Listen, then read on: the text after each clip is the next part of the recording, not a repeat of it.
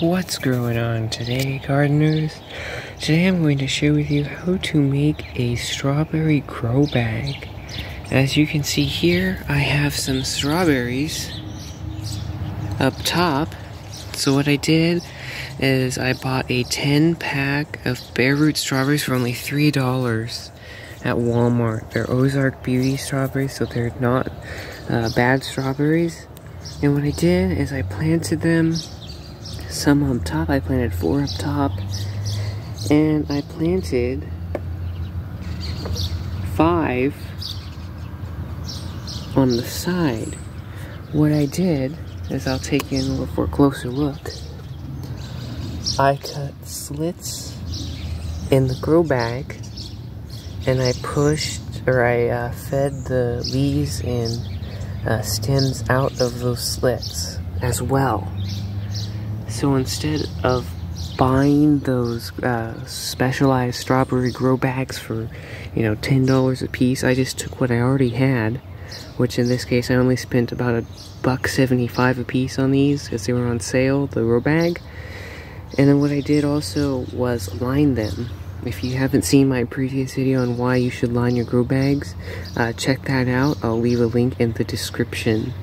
And what I did is I just poked a hole through the fabric and through the plastic, and the roots are perfectly in the soil. There's nothing to worry about there, and it's just amazing what you can do. This is an experiment I'm going to do also to see how many strawberries I will get, because I have never been able to get a lot of strawberries from one plant, but that's all gonna hopefully change this year. So that's just a quick idea, quick video, quick tip on maybe perhaps making your own strawberry grow bag. See, and you could do this all the way around. I only did it on this one side. I wouldn't go any more than 10 plants per 10 gallons.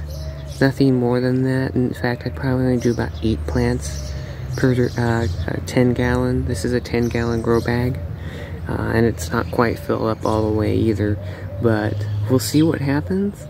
You may have to divide your strawberry plants more often, and when the time comes, I'll probably do a video on that, if these strawberry plants make it.